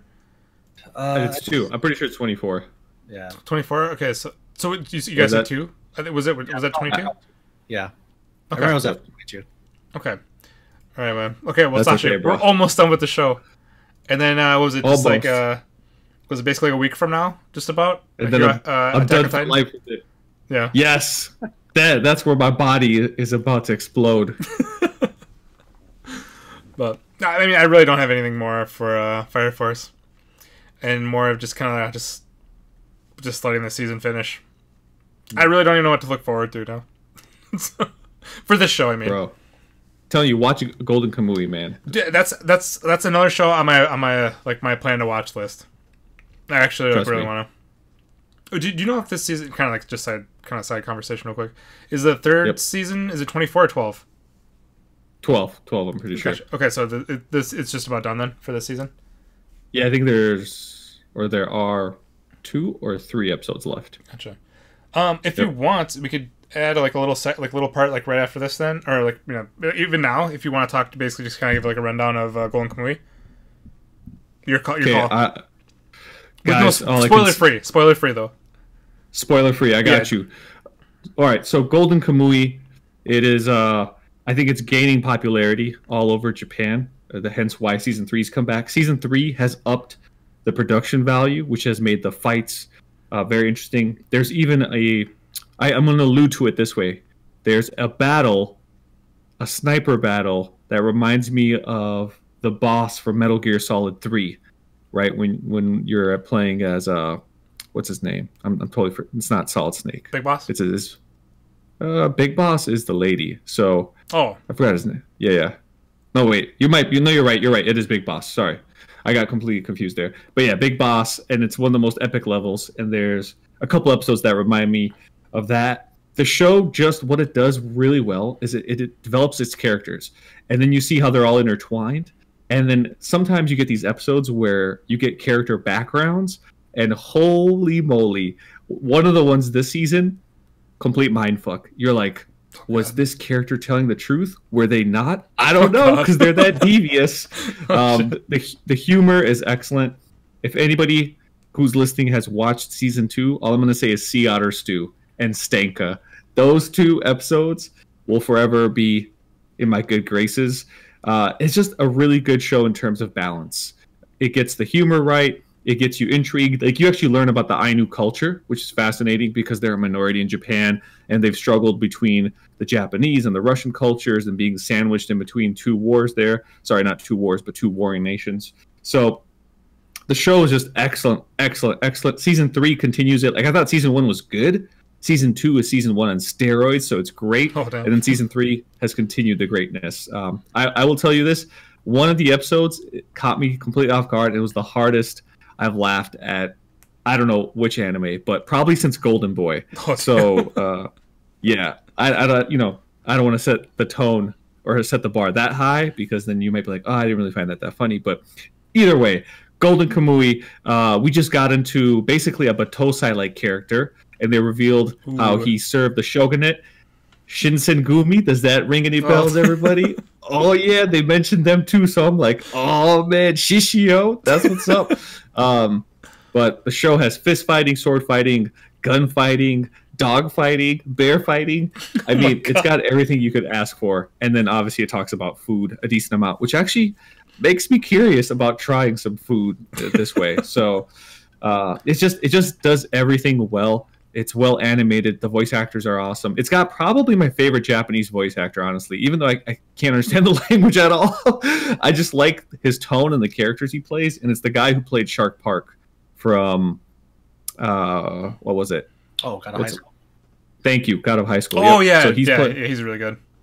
Yeah, he also played Hannes in Attack on Titan. And then he's also played Chisaki in My Hero Academia, and countless roles. Like, he's in a lot of he's really good. Very recent. Yep. So it just, it is definitely a top tier anime, and you got so many characters to root for and to root against. So this last episode just digs it even deeper. Like, it shows you that it's kind of like Attack on Titan, where you can look at the show from different perspectives and you're still really entertained, as opposed to other shows, Fire Force, where as soon as they deviate from the main character, you kind of lose interest in certain characters, right? Yeah. This show actually keeps you intrigued in everybody. So really, really impressed by Golden Kamuy. And I'm surprised how under the radar it seems online in general. But like I said, I think it has a really strong standing, almost like a cult following. It's got it, yeah. That's at least, yeah. But Golden Kamuy, 2 thumbs way up. 10 out of 10? Definitely a top. This I can't say yet. Okay. The season, no. I would say first season was an 8 out of 10 because I thought it was good. It was original, but it lacked like these super peak moments that I always look for in anime. But then season 2 was probably a 9 out of 10. It's just got some craziness in there. Let's just say by the time you watch season 2, episode 1, you know you're in for some weird ass shit, but it's hilarious and it keeps you glued to the screen. So Yeah, I'll have to let you know when I actually start watching that show, but it's definitely on my watch list. Yeah. It's going to be done. It's going to be done. It's literally 12 episodes per season, so it's like I Not caught bad at up all. pretty quickly. It's just the humor and the action are worth it, and like I said, the story is really intriguing. There's this whole thing about the tattoos and prisoners, but then you get to know more and more, and you're like, ooh. So it's and the humor it's outrageous and it's pretty sexual, but it's hilarious. I love everything comedy, so I'll take it. Yep, trust me, gonna lie. you will laugh. Yeah. You have piqued my interest in this. Oh, I got you, Brian. Trust me, you guys will love this. There's a character that reminds me, like each one of us could be a certain character. Like the way my boy got me to watch it, he basically told me I'm who is considered the escape king. And then when I saw that guy, I was like, man, fuck you. So trust me, guys. There's some characters that you like, and then you start to learn more about them, and you start to despise, and vice versa too. So it's one of those shows where it's well done. I will warn you, the CGI with the bears sometimes is pretty shitty, but the show is so worth it that you're like, it's all good. I'll let you know when I start the show, and you'll have to let me know which character then you would think like me, Ku, Brian, whoever would be, just to see if I get that same vibe. I got you, bro. Yeah. Funny enough, a coworker of mine was actually telling me about it. So there's some parts that you were like explaining, and I was like, oh, I've heard of this part before, but I'll probably watch it anyways and see, how it ends up there. Dude, just wait. I'm telling you, the two key moments, one from season 2 and one from season 3. I'm just gonna say this: sea otter stew. Remember that when I tell you that, okay? Because you're gonna be like, what does that have to do with anything? And then from season 3, it's the stanka, which is like, I think it's episode 2. So it's right away something ridiculous happens. So you'll see. These are both season 2? The stanka is the beginning of season 3. It's like episode 2, season 3, I think. Okay. Whereas season 2, sea otter stew, I think it's in the latter half of the season. And then season 1 is good, but it's like all the development they've had from season 1 just makes season 2 so much better because they up the stakes. Like the story goes in really unpredictable directions where, how typically in an anime, you pretty much you have your groups decided, and it's like this group against that group and these guys. Yeah. Well, in this show, there's these groups, but they change their purpose all the time, and so people have different allegiances from one episode to the next, and you're like, ooh, I never expected that pairing, or ooh, what's going on here? But it's done in a well thought out way. Gotcha. Well, shit. I'll definitely let you know when I actually start watching the show, but it's going to be done. Please do, because it sounds too good to pass up. It's one of those hidden gems where like, I'm not really expecting that much from it, and you're like, oh, that surprised me. That's what a lot of people say too. Yeah, they consider this show like kind of like a hidden gem or something off the side where like it's really good, but not a lot of people are watching it. Yep. And I feel like it actually fits even more right now because it is winter, and you just kind of get in the mood for it where you're like, dude, these guys have to go through a lot of struggles. Like there's episodes of people sleeping in animals or like showing you certain ways how to survive in the cold. And obviously then it gets into ridiculousness as well. But just fascinating from all parts. You can learn something from it, you can laugh at it, and then you can be amazed by its fight scenes and characters. Gotcha. But yeah, from previews, like when I actually watched it before, I did not peg it as a comedy. Like from the trailers and everything I watched, it made it seem like it was a serious show. So that's why I avoided it. Maybe it's so serious that it's funny. Yes. I just think it's serious, but it gives you the humor that we have. Like if we were to all hang out at a campfire and then something were to happen, it's that type of show where you're like, it reminds you of the times where you're with your boys and nobody else is around and some crazy shit goes down. Like, whoever falls asleep, we're going to slap their face with a sock or whatever, put shaving cream on their asshole. It's like that type of show. Cause trust me, it has a lot of ridiculousness. Well, since I've never been around a campfire with you guys, I don't know how I would relate to that. Cool, there's always a first. I haven't either, but don't worry, bro. I can tell just from my interaction with Shret and Sash, you're in for a some stupid shit. Oh my god, stupid. All I'm gonna tell you is, don't drop the s'more. Now, why in the hell would I drop a s'more, sir? Oh my god! Come on, worry, I'm gonna man. drop that. Hey, things just Let's happen, just man. say, someone might finesse. Yes, somebody brings the lotion, and then that thing just slips right out of your hand. Who the fuck would bring lotion to a camping trip? Dude, don't worry about it. You should get slapped. Yeah, with man. garlic. Don't worry about it. Oh, some people might like that. Anyway, But yeah. Major thumbs up. Please watch it. Watch at least 3-4 episodes of the first season, and just know it's season 2 where it really picks up. But at 12 episodes, you can't really go wrong. Oh, okay. Yeah, Gotcha. I might, Solid. I might pick it up. All right. Any last closing statements for that? Yeah, I got a last closing statement, and you'll get this when you watch it. I am immortal Sugimoto! Ah! Thanks, man. No problem. I'll let you know when I get to that point. Okay. Don't worry, that's like every other episode. All right. I got you then. All right, so we will then close out that part, and then we can finish up with Moriarty. I believe, because I believe everybody has dropped Noblesse now, so that is now off of our list. Yeah. Sorry, sorry, Manhwa readers. I tried so hard. I watched I think 3 more episodes of that than you did, Ku. 3 or 4 episodes, and Oh my goodness, did it get better? No. It got slightly better. Like I could see that there was inklings of what could make it a good show, but like reading the reviews online, I mean, they skipped the entire first season of the manhwa. It was never done. Like they just didn't straight up skipped it. And so like people were saying, yeah, it sucks to say this, but like, you know, nobody would like this. They ruined my manhwa. So Yeah. yeah. I feel like if it's done like that, there's no way in hell they're gonna like animate another manhwa, right? Like, I don't know how well God of High School did and how well Tower of God did, but if I think it's a 0 out of 3 for like adaptions like doing well, I don't think like manhwas are going to be a big hit. So, Well, Yeah. I mean, if Crunchyroll is behind it, no. I don't believe Crunchyroll is producing it very well at all. No, they're really not. Like I thought Tower of God was pretty good, but like I don't know. I don't like looking at it. I don't know what they could have done to get people interested in it more. It's just like the pacing in manhwas is so different. The way they introduce things is different than manga or anime. So Well, I don't know. I just feel like the only of the 3 manhwa, I think the only one that actually has a shot would be Tower of God.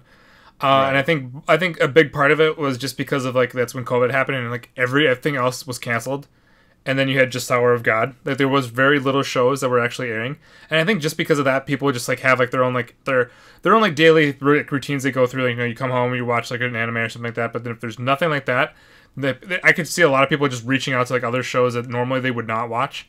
And this would actually have that shot. And of the 3, I actually think Tower of God was the best, or like at least the best that, or At least the one. first. Yeah, pretty much basically, where it was like the best of the 3, which the other 2 were said it was a very very low bar, but just like about how Tower of God was done and just like basically like the pacing. Even though I first thought it was like kind of slow, but now I actually kind of appreciate it because they didn't really. I don't feel like they missed as much, but I could be wrong because I don't read the manhwa.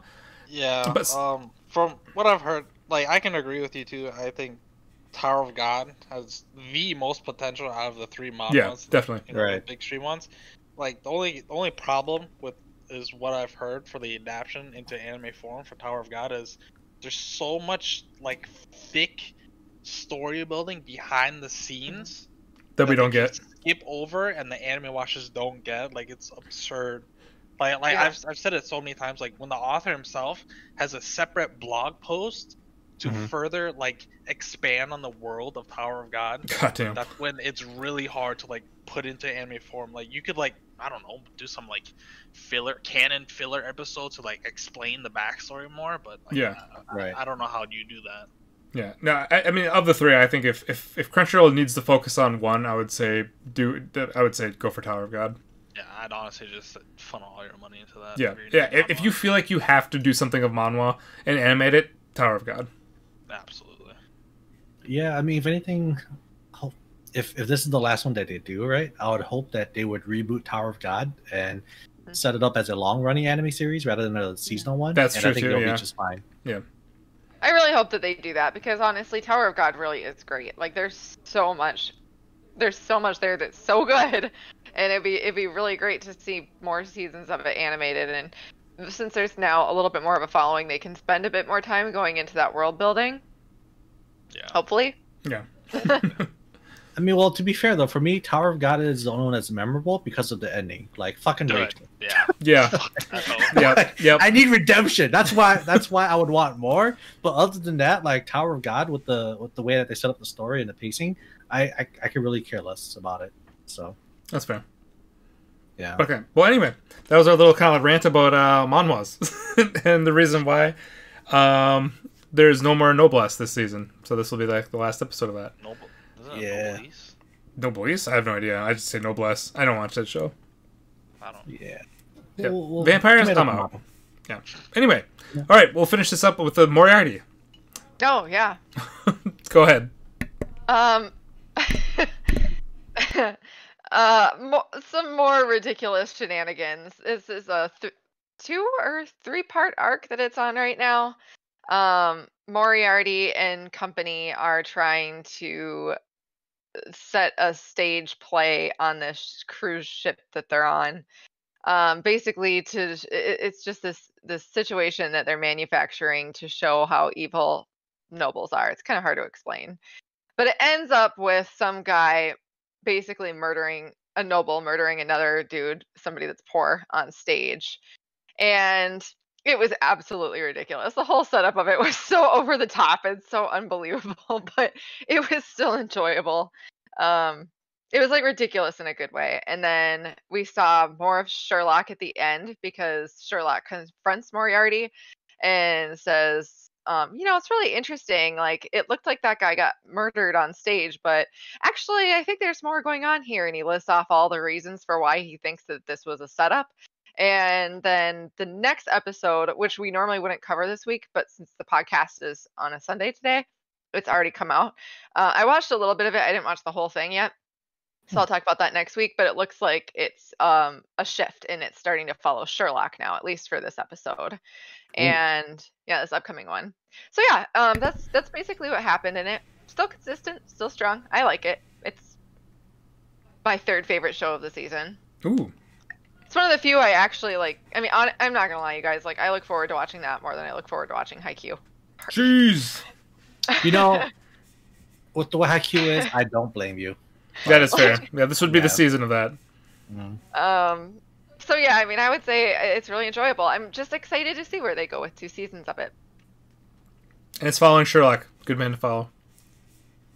Yeah, it seems like a different personality for Sherlock than what I've seen. God, how do they make his personality? I just picture Robert Downey as Sherlock. So, bro, you can't. Every Sherlock is different. Okay, you can't have like Robert Downey Jr. just in your mind every time you think Sherlock. Well, that's me. That's the tip. That's the top of Sherlock quality.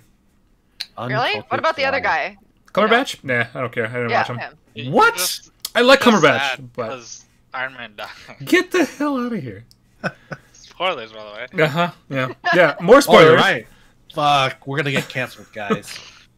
Even though our podcast Hasn't it been like 2 years already, dude? No, it's Has not it? long enough. No, it's been. I want to say maybe a year and a half, maybe. I'm losing track of time. Same. Yeah, year or 2, sure. Yeah, but I don't know. But our podcast is basically spoilers, so that's what it is. Not ROL, dude. Yeah. Come on now. We will soon have a like after hours podcast that I'll be posting where we're just going to talk about a bunch of nonsense and other things. So, have you announced our plan for Attack on Titan? Oh, I can talk later. It really depends on you guys. If I thought like maybe like shoot, Sasha's already muted himself. That the episode, like the day that it airs, like just to have like a podcast that night, and then if you guys just wanted to kind of talk about it. A podcast that night? Yeah. What, not a long one, just about Attack on Titan. I think it's only of Attack on Titan. So it would be a quick one. Come out? I think it's a Monday. It's a Monday. Yeah. A Monday? Monday. Next Monday. Oh, next Monday. Yep. No, but on Monday in general? Yeah. It would just be a one-off thing, just to basically just get it out there. Oh man, my Monday Night Football. Oh yeah, who's playing, Brian? Get out of here, people. Duh. Possibly a team with red and possibly a team with blue. Maybe purple. I don't know. I don't know. All right. Well, Brian, don't you work Mondays? I do. Oh, so that would work for him. Well, you what time? But you can still get off at like 8, right? It depends, cause we can get into this later. Yeah. Well, yeah. We'll do like a text and we'll talk off stream and we'll try to figure out something and then we'll try to like just kind of like let people know ahead of time if possible. Yeah. Oh, on a side note about AOT, apparently there's a chronicle out for it that recaps season 1 through 3. So, have you guys seen it yet? Like a movie? Yeah, like a movie that recaps it. But if you're like me, you've already watched seasons 1 through 3 like 5, 6, 7 times, so it's really not cool. Yeah. Look, this is the best you're gonna get from me, right? I'm willing to sit through 2 hours. It's 2 hours of recap, okay? Dude, That's if you're the best gonna watch it, just watch it. God, you're doing yourself such a disservice. Dude, I went through 1.5 of the seasons already, so it's fine. But the 3rd season is the best one. Yeah, but I don't know. I only got 1 week. I don't think I'd rewatch season 2. You know. Yeah. A lot of people do not like that one as much. Look, I love it.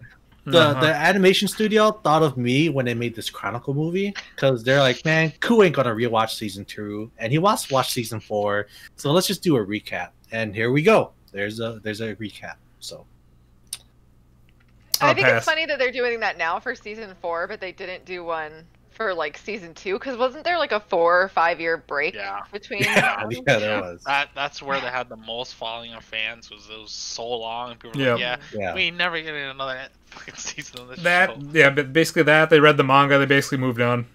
Yeah. Oh no, I just realized we missed anime news at the beginning of the podcast. We did not. I actually said anime news. We did it. Yeah. No. I mean, like we missed a piece of news. Oh, what's another piece we missed? A new trailer dropped for the Yuri on Ice movie. What? I didn't see that.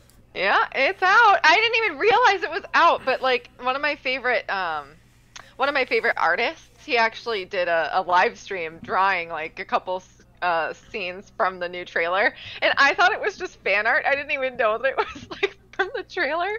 Huh. But yeah, it's out there. It's happening. There's not a date, but it is happening, and it looks great. And it's by Mappa, so it should hopefully look a little like even better than it did before. If Mappa, it'll be fine. I'm surprised I didn't see it on Anime List. Or anime news, you mean? Or Anime News, yeah. I completely missed it. Didn't see it, but yeah. But okay, no, that'll be cool. All right. Anybody else with any kind of closing statements for anything? Nope. That's all I got. We're good? We're GG? GG. Okay. Well, that'll wrap up this week of the podcast.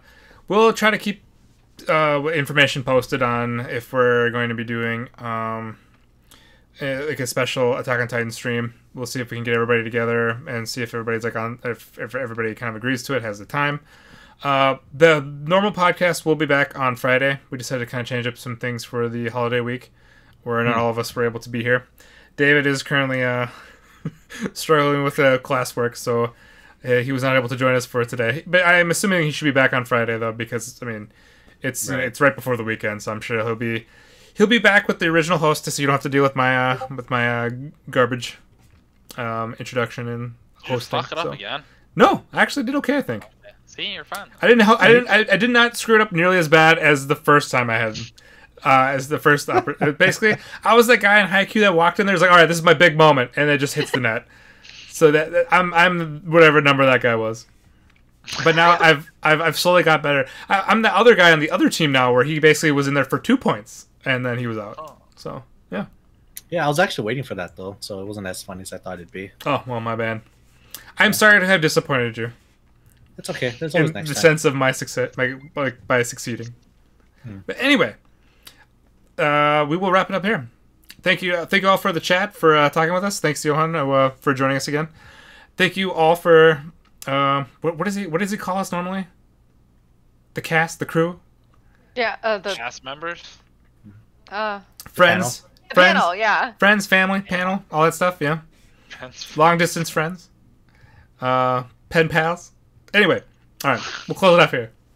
We'll see you guys next week. Bye. Bye. Bye.